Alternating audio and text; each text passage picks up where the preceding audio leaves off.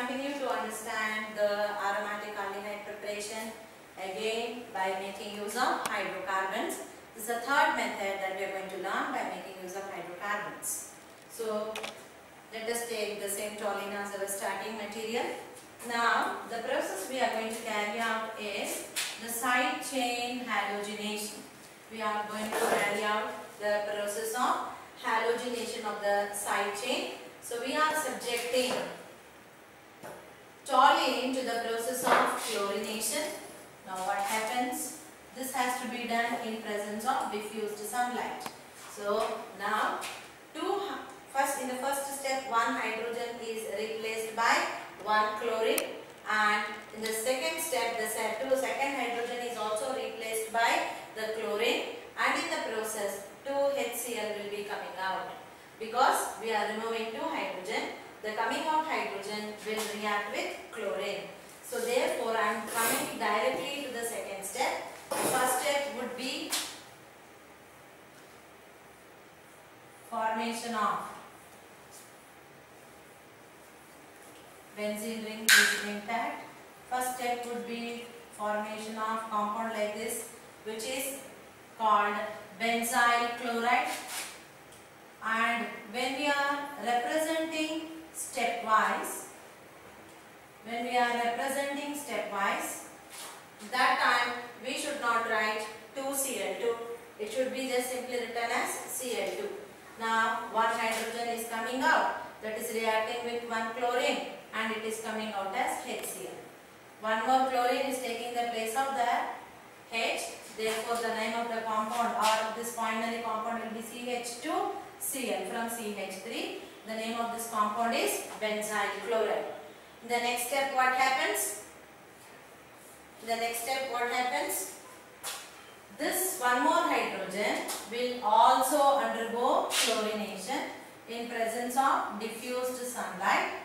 What happens now? One hydrogen comes out as HCl. In that place one more Cl will take an attachment.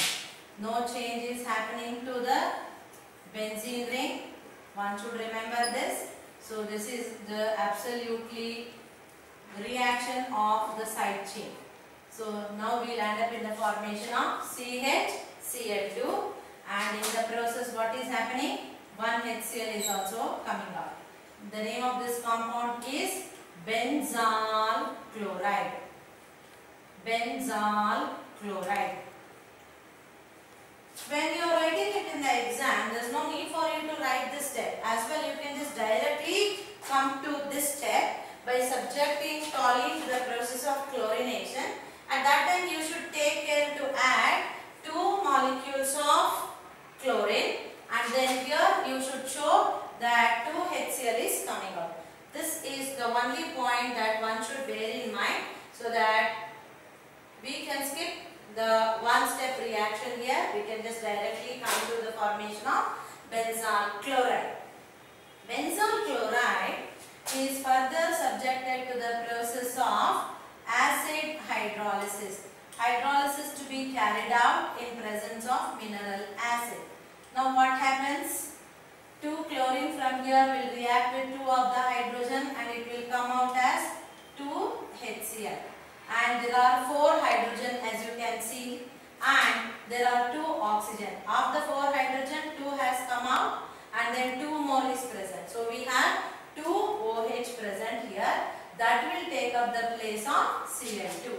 So now initially it will be like this. We have CH attached with OH. How many OH? 2 OH. For the sake of convenience, I will rewrite this OH twice in the expanded manner so that you understand the reactions very clearly. CH, 1 OH here, another OH here. So now what happens is elimination of a molecule of water takes place like this.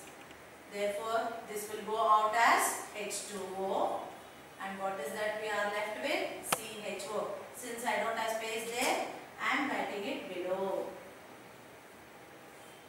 So we